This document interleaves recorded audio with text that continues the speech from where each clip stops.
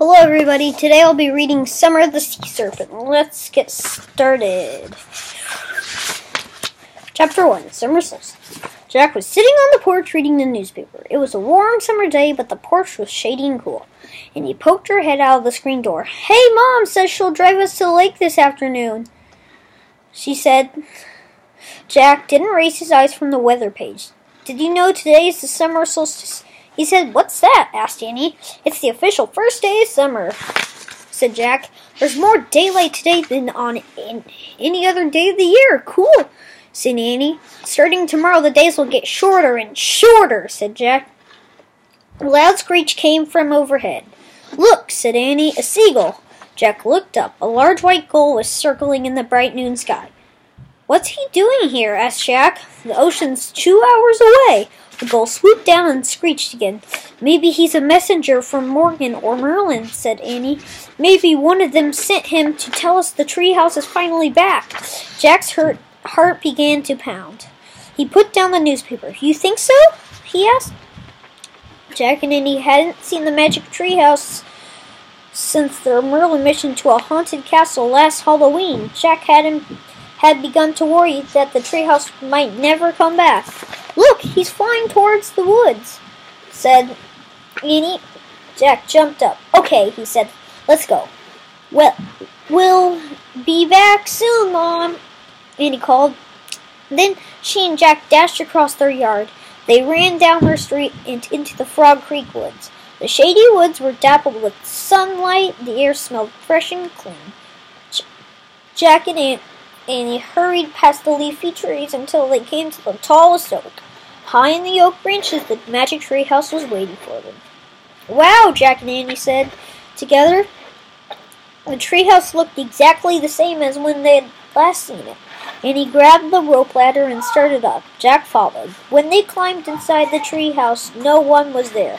"Look, a royal invitation is still here," said Annie. She picked up the card that they had taken them to Camelot on Christmas Eve. "And our leaf from Merlin is still there," said Jack. He picked up the yellow autumn leaf that had sent them on their Halloween mission. "This is new," said Annie. She picked up a pale blue seashell. The shell was shaped like a small fan.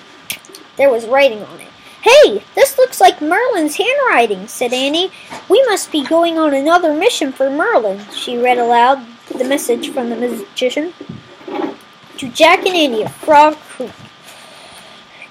On this summer solstice journey to a land lost in mist, to a time even before Camelot, follow my rhyme to complete your mission. M." Annie looked up. "What rhyme?" she said. "Let me see." Jack took the shell from her and turned it over. On the other side was a poem. Jack read the poem aloud. "Before night falls on this long summer day, a shining sword must find its way into your hands and out of the gloom, or Camelot's king shall meet his doom. To begin your quest for this sword of light, call for the help of the water knight. Then pass through the cave of the Spider Queen." "Spider Queen?" interrupted. She frowned. Spiders were about the only thing she was afraid of. "Don't think about it now," said Jack. "Let's keep going." He read on. "Pass through the cave of the Spider Queen and swim with this sulky through clothed in green. Enter the cove of the stormy coast. Dive neath the cloak of the old gray ghost." Jack stopped reading. "Old gray ghost," he said. "Don't think about it now," said Annie. "Keep going." Jack read more. "Answer a question with love, not fear. With rhyme and sword, your home is near." Both Jack and Annie were silent for a moment. "That's a lot to do before nightfall," Jack finally said. "Yeah," said Annie, "and I'm a little worried about the spider part and the ghost part," said Jack. "Hey," said Annie, "if we're going on another Merlin mission, I'll bet Teddy will come with us. He can help us get through the scary parts." "Right," said Jack. Just hearing Teddy's name made him feel braver. "So," said Annie, "onward." "Onward" was Teddy's favorite word. "Onward," said Jack. He pointed to the handwriting on the pale blue shell. "I wish we could go to the time before Camelot." The wind started to blow. The treehouse started to spin.